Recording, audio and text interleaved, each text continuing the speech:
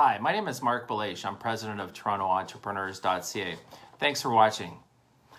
In a recent survey in the New York Times said of nearly 500 North American companies that more than half of them would still continue with their internship programs this summer. Some companies have pushed back the starting date, others needing more time to think about what they need to do in terms of making a decision, or some just waiting to find out if the lockdowns would end or when they would end. So here are some tips on how to set up a virtual training program for your employees for an internship or deciding whether to do it or go ahead or not. So first of all, decide what the plan is. There's different options: doing it, not doing it, delaying it, and so on. Make a decision based on the pros and cons of what you can understand and go with that. Balance the pros and cons in making that decision. Think about what will happen if you don't go through with it. There could be some repercussions, perhaps some bad goodwill on your organization. Perhaps the other intern may not be able to find another opportunity. So you want to be fair to them too, because they have probably put their lives on hold with the plans on being an intern for your organization.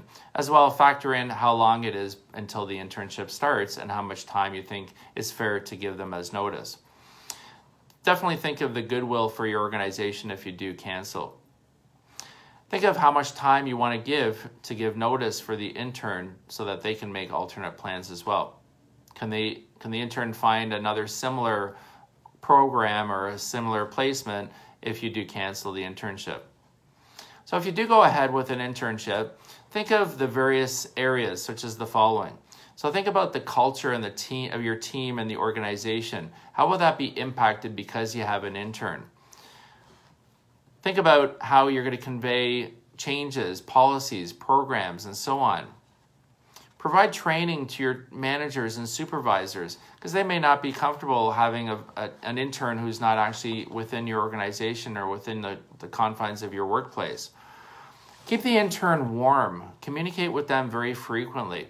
Set up a schedule for when you're going to connect with the intern. It could be twice a day, it could be once in the morning, whatever it is, but make sure to stay in touch with them frequently.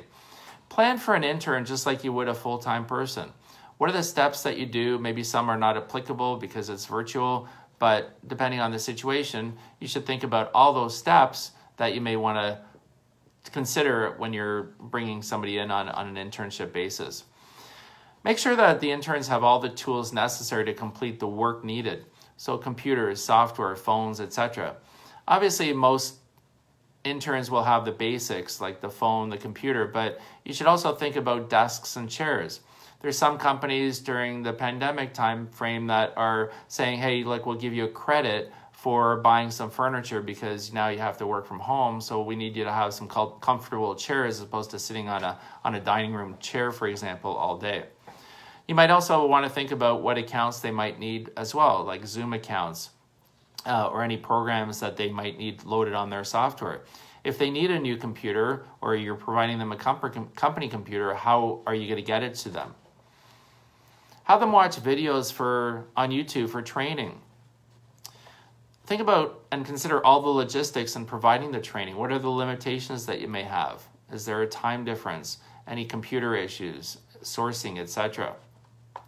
If they can do some of the training in the office or even in advance while keeping social distancing, that would be great. Perhaps a few days or perhaps a week at a time or perhaps at set times during the month, for example. Plan on staying in touch with the intern frequently if they are working from home, perhaps once a day at the beginning or more frequently. Have social and team meetings on Zoom so that the intern can integrate well with the staff and your organization and get a feel for the division. Make sure there's a full training program allowed. Don't shorten the training program just because the person's virtually. In fact, they probably need more training because they're not in the office hearing the terminology and the people that are on the phone and discussions that are being had. Make sure that all of the visual technology is available to them. So YouTube, Zoom, Microsoft Teams, etc. There's a lot of technology that's available right now, so make sure that they can benefit from it as much as possible. So in conclusion, interns can be a great source of employees and getting work done, especially during difficult times. Make sure that you're available and that you have the resources available as well. And use any government programs that might be available to have an intern as well. So again, my name is Mark Belache. I'm president of TorontoEntrepreneurs.ca. I want to thank you for watching. Feel free to check out our website at TorontoEntrepreneurs.ca, where you can find out about our upcoming events, and connect with us on LinkedIn, connect with me on LinkedIn, and connect with TorontoEntrepreneurs.ca on LinkedIn as well. We're on all the social media platforms as well: Twitter, Instagram, Facebook, and LinkedIn. And finally, check out our Toronto Entrepreneurs Conference YouTube page, where you can see some of the videos that we posted on different topics over time. Thanks for watching. Have a great day and stay safe.